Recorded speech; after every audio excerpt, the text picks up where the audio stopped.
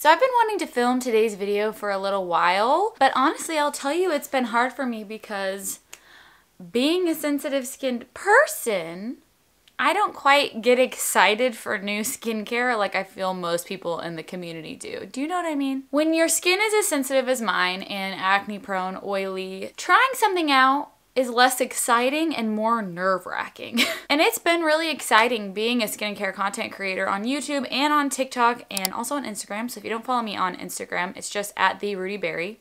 Quick plug. And because of that, I have had a lot of brands offer to send me their products to try out, which like I said, is exciting in theory, but for me, also a little nerve-wracking. So today I wanted to talk about some of the trendy brands and those specific trendy products from those brands that I've been seeing going viral, which that's a whole nother conversation, online, and if I recommend that product for people with sensitive acne-prone skin, and if not, are there other things from that brand that you can use if you choose to support this brand? I know that it can be sometimes boring to constantly be in the CeraVe loop or the La Roche-Posay loop or the Vanicream loop, and sometimes you want to just try something new. So I do have a huge smattering of things that we're going to go through here today. I have some recommendations and some things that I would say it's better for you to skip if you are sensitive like me, and I am really excited to go through these today. If you are new here, please don't forget to subscribe. I upload twice a week and we talk about more than just skincare. We talk about makeup, blogging, mental health, TikTok, beauty. We do it all and I would love to have you join. Let's start with Hero Cosmetics. I have talked about Hero a few times, around on my different channels. And a few of you have mentioned that you have seen me in a Hero ad on their page, which is absolutely true. I did make an ad for their Clear Collective line, which is something that I want to talk about with you guys right now. So I actually have a friend who works at Hero Cosmetics and she sent me these and asked me to try them for a few weeks. And if I liked them, to make ads for their page. I absolutely loved them and I want to be able to talk about them with you now. Honestly, Hero is a brand that I can fully get behind in terms of their ethics and in terms of their products and the way that they formulate their products. So I have a favorites video talking about their lightning wand, which is basically a spot treatment with different types of acids and vitamin C to help spot treat specific areas where you have scars rather than using an all over treatment, which is what I prefer. And then you probably also know them for their mighty patches. They have a few different kinds and honestly they're very, very good. They have the invisible, which can be worn during the day and they're so thin. They have the micro dart one, which is similar to the Zit Sticka with salicylic acid in it. And then they just have the original, which is the one I use the most. And I've talked also at length on my page about the CosRx pimple patches, and I would say these are very similar. You can just pick these up at the store, whereas I'm not able to buy CosRx at the store, so I've just been using these more often. Absolutely recommend them.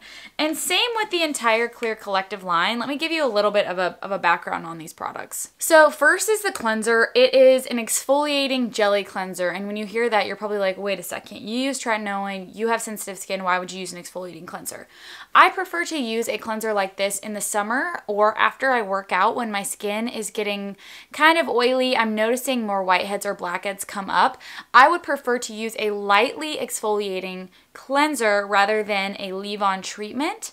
And this is a foaming cleanser, so it leaves my skin feeling very clean but not squeaky. It's also very gentle, completely fragrance-free, and I have had no problems with it as someone with sensitive skin. It's also really unique. It has like these little jellies in it that pop when you use it on your face. So this entire line, to be honest, I feel like is a perfect line for people with just starting out in skincare who just want a 3-step system. Okay, we'll get to that. So the second part of the line is their Balancing Capsule Toner. Again, lightly exfoliates, but it's more meant to balance the skin with like these little oil bursts in them. I have used this as well on days when I'm not using tretinoin, although I do think it's gentle enough to be used at the same time. And I think this is their most popular product in the line. I haven't used that much of it, as you can see, but when I have used it on dry skin days, I've really enjoyed it. So if you're looking for a gentle exfoliation that you could use alongside your tretinoin to kind of help just lift off some of that dead skin without using like a full Polish Choice BHA, look into these. You can get these at Target. And then I would say the moisturizer is okay. It's just a regular moisturizer. There's no SPF. It is a clarifying prebiotic moisturizer. So if you're into pre or postbiotics in skincare, take a look at this. It's a very no-nonsense, like I said, fragrance-free moisturizer. So that is my thoughts on Hero. I am a huge fan, and if you're looking for something new to try, I would say definitely check them out. So this is less of a brand review on this next one and more of a viral product. I don't know if you guys have seen the Juno Skin Clean It 10 or Clean 10 Cleansing Balm, but this got very, very viral on TikTok. It matches my outfit. For being a cleansing balm with only 10 ingredients, and they sent this to me to try, and I actually did post a TikTok about it. I can put it in here. It is just not my favorite thing. As someone with sensitive skin, one of the 10 ingredients in here is orange peel extract or orange peel, and it's incredibly, incredibly scented. And on top of that, the actual consistency of the product is very strange. I prefer a hard balm, and this is kind of like a loose goo, if you will. And I got it as a loose goo. I've seen photos of it as a loose goo, and I've seen photos of it as a hard balm. So I'm not really sure if it's in transit that it's doing that or what. But to me, this is a pass. Even though it is a good price, I think that you can find a better cleansing balm for sensitive skin. It works. I just don't love it. So I also posted on my community tab that I got a package from OSEA Malibu. First off, the packaging on these products is so luxurious. So luxurious. So beautiful. I actually talked about this body oil in a favorites and flops because unfortunately it did not work for me, and if you have sensitive skin, I'm going to go ahead and say it's not going to work for you either because it is a very fragranced body oil.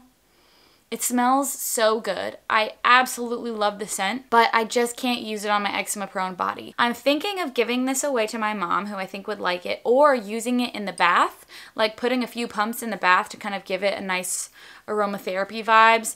But on top of that, I just don't prefer oil. I prefer like a lotion on my skin instead. So this unfortunately did not work for me, but it could work for you if you like a luxurious experience and you don't have super sensitive body skin. And I will be honest with you, I have not tried either of these products yet because I am kind of afraid of using seaweed on my face. I've heard mixed things about using seaweed products on sensitive skin.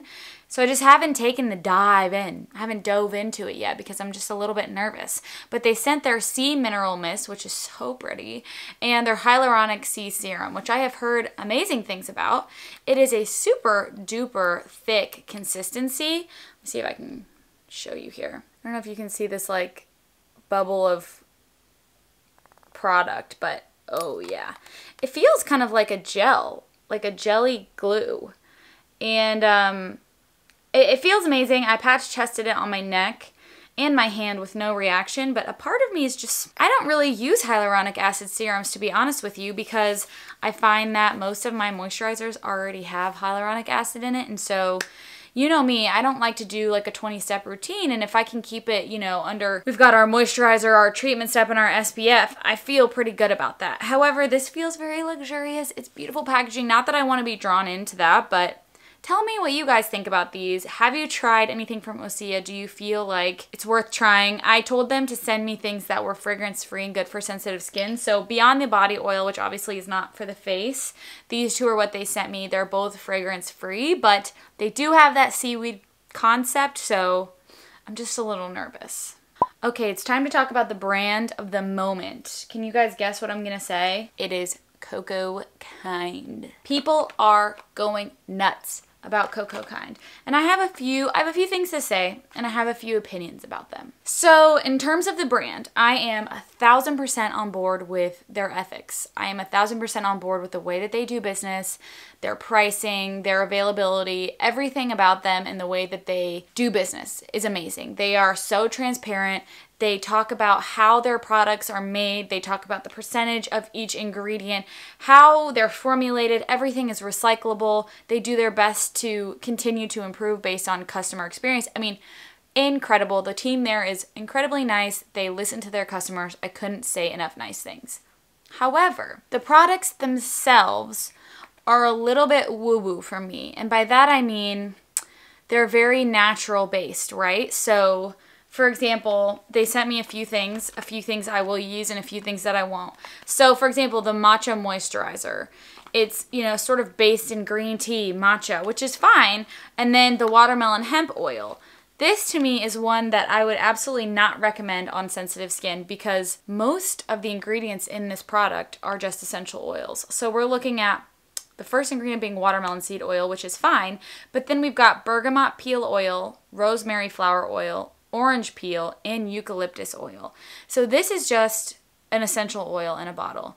I would never ever put this on my face because of my sensitive skin. I know a lot of people who like this and like to gua sha with it, but I'm gonna probably use this in the bath. I just prefer things that are usually in a white tub and have the eczema approval of association on it. Like, we're talking CeraVe, La Roche-Posay, Vanicream, you know me. So the watermelon vibes, it's just, I can't use it. I just can't use it. That doesn't mean that I don't love the brand. There are 3 things that I want to mention from the brand if you still want to be able to support them, but you don't feel like you can go along with the watermelon matcha vibe hype. Okay, the first thing is their My Matcha Moisture Stick. I have this one and the Beet one, and I just use them on my lips because the base of this is coconut oil and the base of that one is olive oil. So again, I don't like to put them on my face at all, but I use it as like a giant chapstick and I put it next to my bed. And it is an amazing chapstick. It doesn't transfer. It's great if you like to drink out of a straw and you don't want transfer. And it's so cute, and it is a ton of product for a pretty good price. So that's one thing. I also use the Scrubbing Clay, which is a really nice, no fragrance added body scrub. And I like to use this when I'm using, you know, a self-tanner maybe the next day. And this has kind of replaced my Lush coffee scrub because it does have that similar vibe. It's still a very nice body product. And then my favorite product in total from them is their Rose Water Toner. And no, I don't use this on my face. Who could have guessed it? Because literally the only thing in here is rose water. That's it. But I love to use this on my scalp, and I'm going to do an entire hair care video in the next month, so wait on that one. But basically I use this at night after if I'm not showering, and it helps kind of revive my hair and get some of the, you know, old product that's built up in my scalp. And then when I wake up the next day, my scalp just feels a little bit more refreshed. Really am loving this for my hair. Don't use it for my face. But those are kind of my favorites and the ones to avoid from cocokind. Oh, also they did send me the chlorophyll mask, and if you have a gluten allergy like me, definitely do not use this. All right, 2 more. Let's cover one that again I've talked about in a favorites and flops, and the product that was a flop was their Drench and Quench Rich Water Cream. This is from Bliss, and they again sent me this along with their Block Star sunscreen. So I will be honest with you, I have not liked either of these products. This, however, has gone viral now on TikTok. So the water cream, I mentioned in my video that I didn't like it because it felt a little too silicone-y for me. It feels very, very slippery and like jelly. I don't know. It's just not, I don't know. For some reason, it's not for me. I much prefer my Hydro Boost over this, although I do think that's kind of the vibe that they were going for. I actually gave away the other one to my friend. There's one that is fragrance-free and one that has fragrance, and I don't know. Something about it is not for me. I don't know if you guys have tried this, but again, same with the Block Star. People are really liking this for good reason, which is that it is a tinted mineral sunscreen that is not leaving a huge white cast on darker skin, which is obviously a problem that most dark skin people have with mineral sunscreen, which stinks because obviously people with sensitive skin typically prefer mineral sunscreens. So I have seen this go viral on a few different skin tones because it is that like more of tan color, but I do think that if you have deep skin tone, it's still gonna leave a white cast, at least a little bit, because that's what mineral sunscreen does. I mean, it's just the way it is, unfortunately. I have yet to find a completely clear one, although I did see that Supergoop came out with a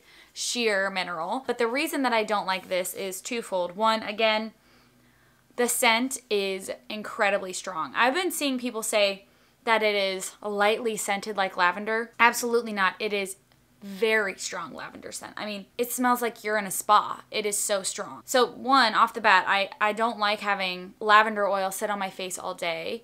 And two, again, it has that silicone-y feeling. So some people may like that for makeup priming, but I personally prefer to leave my skincare and makeup separate, which is why I didn't really like the Unseen sunscreen from Supergoop either, just because it has that silicone-y feeling, and when you have oily skin, that sometimes work and sometimes it ends up making everything on top of it slide around. So still more of a sheer, very lightweight type of person, and I might try this out this summer. I might give it to a friend, but the scent and the feel of the silicone is just a little bit too much for me personally.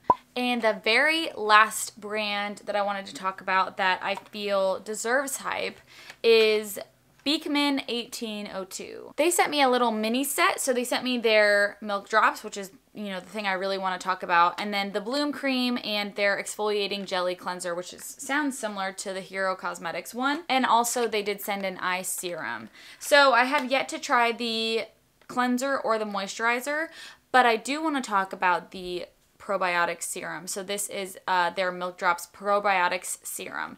This is made with ceramides, and that is like the main draw here. But the main draw of Beekman is goat milk. And when I first heard that, I was like a little bit worried. I don't know why. I thought like goat milk, I don't know if my skin is gonna like that. It's got a little bit of a goaty milk scent to it. I don't know how to describe it.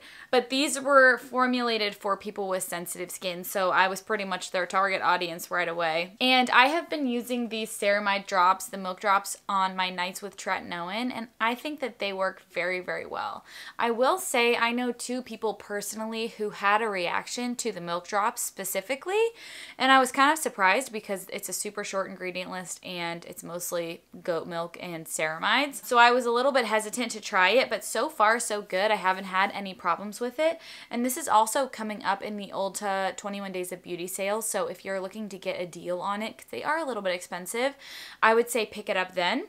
But people are going nuts for the probiotic moisturizer in the big tube, which is their bloom cream, because when you push down on it, I'll put a video in, it creates a flower, and they have been creating boosters that can go along with the moisturizer to help buffer any irritation that you might have. So they have a vitamin C, and they also have a bakuchiol, which is a retinol alternative that you can mix in with a moisturizer to help buffer. So if you're looking for a sensitive skin friendly routine that's easy and already set out for you, and you want to experiment with vitamin C or a retinol alternative, totally look into Beekman. Honestly, I'm super impressed. So far, so good, and I'm really excited to try more of their line. Okay, I know that was a lot of product that we just talked about, but I hope that I was able to narrow it down for you a little bit, especially if you have similar skin to me, to give you a few of those standout products.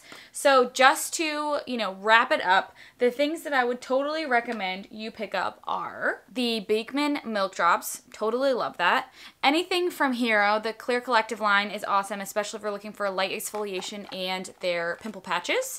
And then either the Rose Water Toner or the Matcha Stick from cocokind if you want to support their company and you want to find a way to use their products even though you have very sensitive skin. Last thing I'm going to say is I am wearing the Super Dew highlighter from Tower 28 right now. I've never looked so beaming in my life. I'm like, I can't stop looking at myself in the viewfinder. It's basically like a clear balm highlighter, which I guess is similar to the M Cosmetics one that I talked about in that collaboration video I had with Kevin. But it's I mean, she looks sweaty in the best way. Let me know down below if you have any questions on these products or these brands, or if you have recommendations for us from these brands or newer brands that you have been trying out. I'm always looking for more suggestions for sensitive skin, and I will see you guys in the next video really soon. Bye!